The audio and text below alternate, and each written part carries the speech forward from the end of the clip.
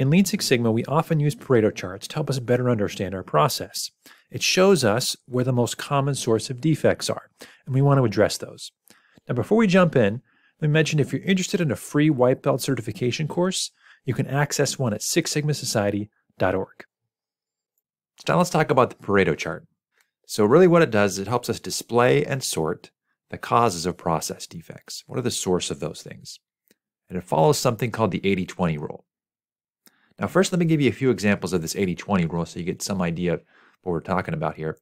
So 80% of traffic tends to be on 20% of roads. So there's a small percentage of roads where most of the traffic exists.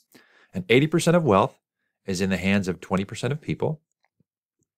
And 80% of sales come from 20% of our customers. Given all the revenue our company may generate on an annual basis, the truth is that most of that comes from a small subset of our customers. Now in Lean Six Sigma, we would say that 80% of our defects come from 20% of our inputs. We may have lots of inputs to our process, but there's probably a small portion of them that are contributing to the defects that we're seeing. So here's an example.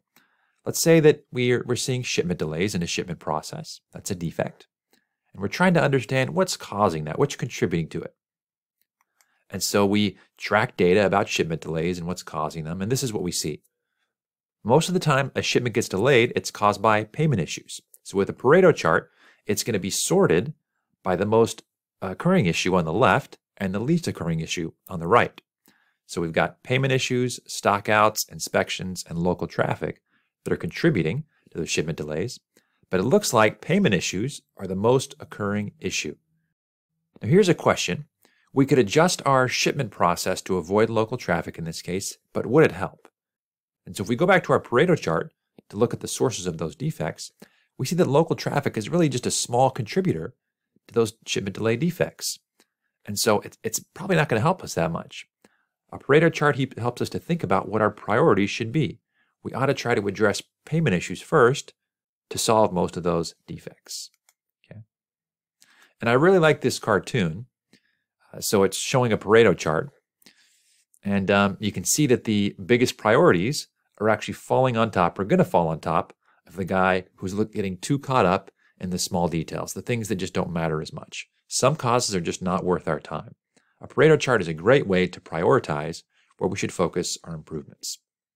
So here's another example. This is going to be talked about in a separate video when we walk through Pareto charts in Microsoft Excel. But let's imagine you own properties in New York City and you're trying to analyze complaints submitted by your tenants. Because what you want to do is try to minimize those complaints to keep customers and tenants coming back and to make your properties desirable. And so you prioritize the complaints on a Pareto chart, you sort it, and you see that a good portion of the complaints are coming from unsanitary conditions, it's just not clean, and issues with paint and plaster. Maybe there's paint that's peeling or something like that. And so if you're trying to figure out, okay, what can I do? What should I start with if I'm trying to address defects, minimize those complaints, and make my properties more attractive? You'd want to start with those issues on the left-hand side. Focus there first, and then kind of work your way across the Pareto chart.